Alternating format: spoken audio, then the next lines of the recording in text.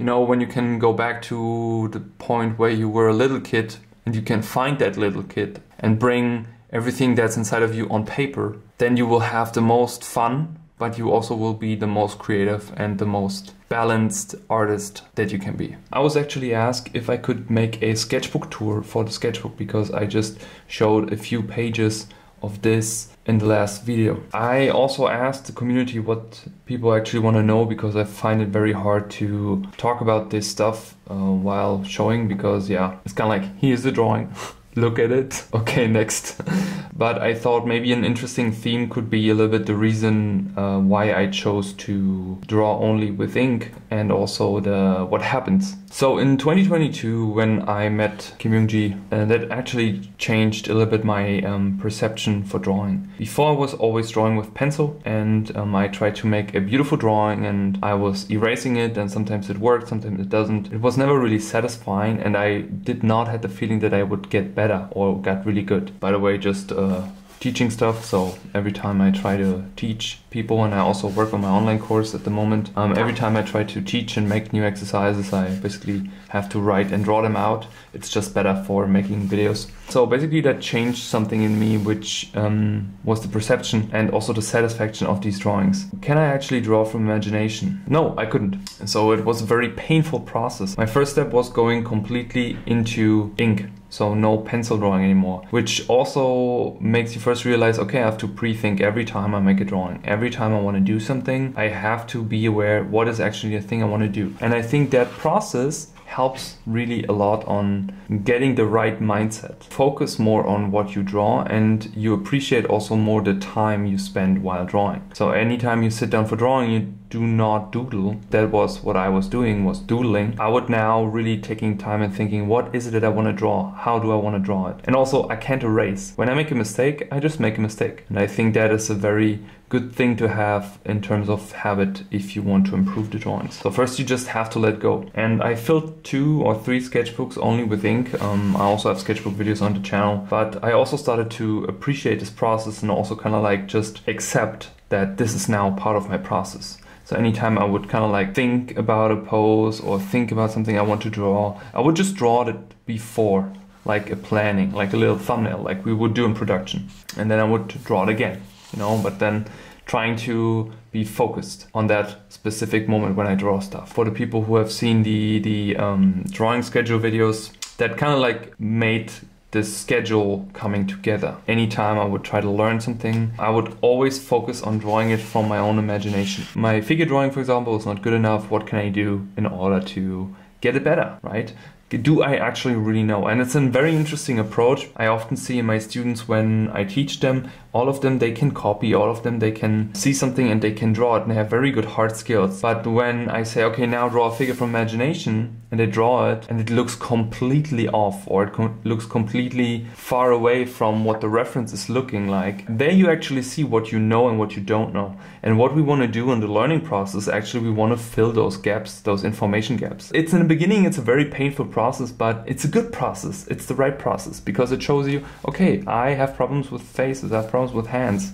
So where is the information gap I'm missing? What do I miss? And then you fill that up. I do not regret going in with ink and starting that. Yeah, I really appreciate just doing these ink drawings. I also learned a ton about efficiency, mark making. You also start to look into your artist that you really like and try to understand, okay, why do someone makes a little dot at a certain point? Does it communicate form? Does it communicate material, reflectivity? What does it do actually, right? What does a silhouette do?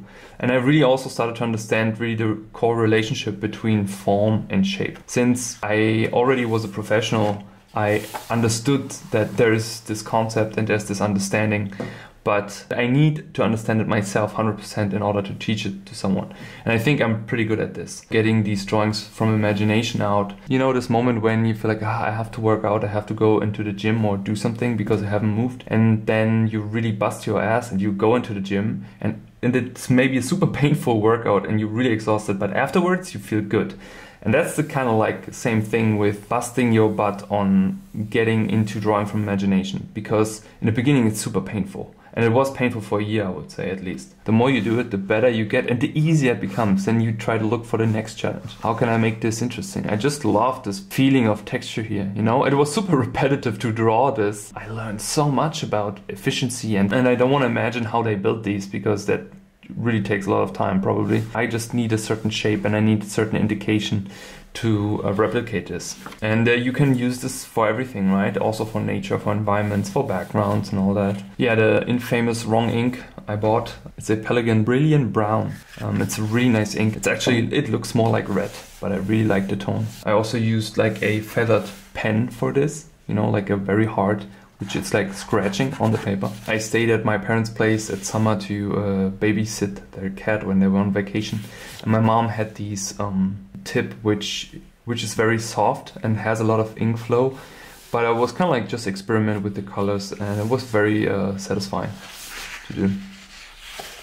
Also just testing every time I buy new stuff, kind of like testing how thick, what is the right thickness here. I bought some pens and I found like the 0.1 was kind of like perfect for me. I think what's important, especially when you want to be free as an artist and someone who's drawing a lot, moments in your life, because no one else sees life and the world around you like you. You only see it in your own way. And if you find a way to display that, then you can be a very unique artist, I think. Because no one else can be you. Only you can be you. This is by Nico in Paris also. Nico is really cool. Appreciate the time with him. He's super, super chill. And he made this really cool drawing. When you achieve a certain confidence in drawing from imagination, this is something that becomes then very cool because it's more like a diary entry. We went to a basketball game that do not really look like me, but looks more like a cracked version of me. We went to a basketball game and I was kind of like thinking about the poses of the players, what would they do and stuff. And when I drew it from my imagination, I feel like, oh wow, I actually leveled up a bit more because I got more confidence also in just using full shapes and stuff and seeing poses of people and how that would behave, and that was really, really cool. Or like little things you would start to do, you know, like someone observing how would they use their toes going through grass and stuff. That's really, really cool. This is a page where I would let myself go. I would just draw random stuff and just kind of like put this together, you know. And the thing is, what I believe, what is a big, big challenge and you have to get aware of is every time you draw, you think about so many things at the same time. You think about form, you think about perspective, you think about anatomy, and then you worry about, do I get the face right? Do I get the hand right? Do I get the anatomy right? But the problem is you are not relaxed enough. And when you are not relaxed, you cannot be really creative. You need to get to the state of mind where you just draw, let yourself go, but you're confident enough in what is it what you do. And I think you have to double check, you know, you have to kind of like check back in between. What is it, the story I want to tell? And sometimes it just comes in the back. I started to draw frogs, but I had the idea for this frog farmer with all the little frogs everywhere, and then I tried to imagine him having lunch, and I tried different ink medium and stuff. So sometimes it's more of a random process, but it comes together, you know. I think this is also still the same red ink. That was also a very interesting when I start really experiment more with watercolor. Sometimes you have good things, sometimes you have lesser good things, sometimes you kind of like, oh, what do I do here? And then you have these pages, you know, but back in the day I would kind of like beat myself up for these pages, like, oh, I just messed up the sketchbook. But I think it's important that you get these sketchbooks pages where you try things, where you have an idea, where you have a concept and you just try that concept. And you have never a guarantee that this also works. The important part is that you have fun. And if it's just something where you say, okay, I need to learn anatomy, how can I make anatomy learning fun for me? Find a way, tell a story, look for style, look how your favorite artist is solving the same problem that you try to solve. And then you make a little 30-minute study by that artist in between, and then you go back to your study again. I also believe that the way you see drawing or the way you perceive learning art changes over time. I think someone wrote in the comments I could talk about how my approach and my perception changed over the years, and I think the person said like the last 10 years. I think I do not even draw for 10 years now. I wasn't the kid who was drawing in school or whatnot. I would not touch a pen. Art wasn't interesting for me at all. You can see how life can change, and also in a positive way. Art completely changed my life, gave me the possibility to live my life how I'm living it today, and that I'm able to teach people this and help them to achieve their goals, achieve their dreams. It's so rewarding, but also being creative myself. Would not consider back then myself a creative person. This is a page I drew at midnight.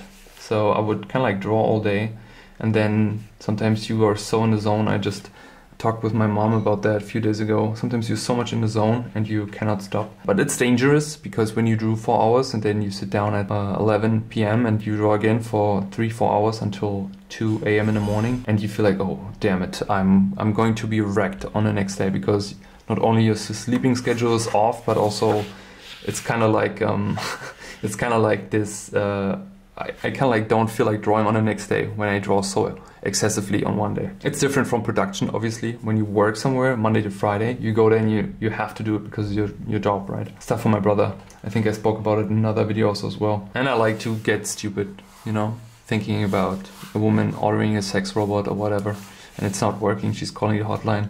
It's the most embarrassing moment, maybe, or not. Ugly pages, but good ugly pages. A lot of thinking. This is all thinking and trying. The most important thing in this whole process is that you always try to move forward, and it's okay. It's okay if you come back to drawing and then everything's hard in the beginning, but muscle mind memory really works for you. What I also find very interesting is that you have this repetitive theme when you draw from imagination, because you will realize you will kind of like draw certain things over and over. I think it has to do a little bit with comfort zone, but also with the things you're just interested in. And also, I think for how I approached this sketchbook here, I actually started on the back side. I wanted to make everything nice in the beginning, but then I was kind of like bouncing back and forth, and then yeah, I was just starting to add things. I actually really like this one. I want to put this on a t-shirt. It looks really cool. The frog splitting the fly in half. Drawing the sketchbook, I also was drawing on paper, since I do a lot of work now on single sheets. Basically also the Hanemühle one in a smaller format. Also it takes ink from the ink pen very, very nicely. Those pages would be basically now these warm-up pages, you know. Sometimes I also like to draw on post-its. I'm a post-it person, so all my thoughts, I always kind of like do that. I have this from studying industrial design, because we would always use post-its for working. This one also in another video. Again, experiments, drawing in a certain anime style, seeing like how's the ratio and whatnot. Also warm-up drawing in the morning. Kind of like drawing again something that I have drawn before. It's kind of like the other guy, but trying with different things, just seeing if it works or not. And it did not, but it's fine. It's actually a commission I haven't sent out yet. Learning anatomy, making fun for you, bringing in the combination of drawing from imagination, drawing something in the morning just to get warm, 30 minutes or an hour, something in between. Sometimes you have things that surprisingly come out good and you like, and then you kind of like save it. So I think that's why it's so important that you start on doing that. If it works for me, it does not necessarily need to work for you. I want to say it's without a quality stamp. It works because it makes me happy. The older you get, the more you start to focus on happiness. Even if someone comes and says, that's a really nice drawing, that doesn't give me so much anymore as it was like 5 years ago, when I was still trying to hustle in to a certain mode. I need to have the satisfaction of drawing, and I need to feel well after this drawing. And it does. Sometimes planning images, you know, planning compositions.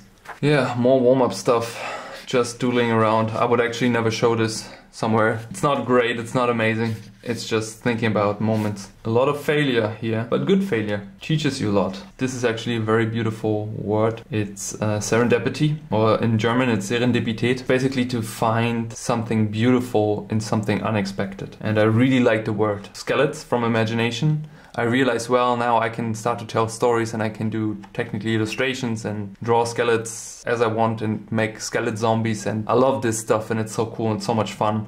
So it was kind of like the serendipity in that. I don't draw every day these days because I can't. I'm so busy with making an online class and teaching people. I have my mentorship students, I'm very busy. But sometimes I also need to take breaks because I have the tendency to work too much. Can't draw every day, but I try to make it part of my life. Drawing is part of my life. This realization, the most valuable realization I had since I started with drawing from imagination. Without challenging myself, trying to draw from imagination, I would not have this realization. You know, when you can go back to the point where you were a little kid and you can find that little kid and bring everything that's inside of you on paper, then you will have the most fun, but you also will be the most creative and the most balanced artist that you can be. So I hope this video was interesting in any form. Please make sure to like and subscribe to support this channel and to support any future videos. I wish you an awesome day. Talk to you soon. Bye bye.